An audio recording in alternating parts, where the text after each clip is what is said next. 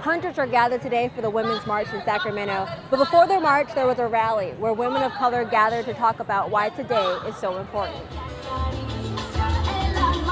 Women and men held their signs high and marched step by step to the Capitol to stand in solidarity with women. But earlier that morning at Met High School, another rally took place. To feel the solidarity and the power and strength that we have as women. And it's important for us to all come together for this event. Teresa Town joined other women of color to talk about the challenges they face day to day. The other day I got called Pocahontas. Now, as a Native woman, that's probably one of the most insulting things you can call someone. Town brought along with her two granddaughters so they could understand why they are marching.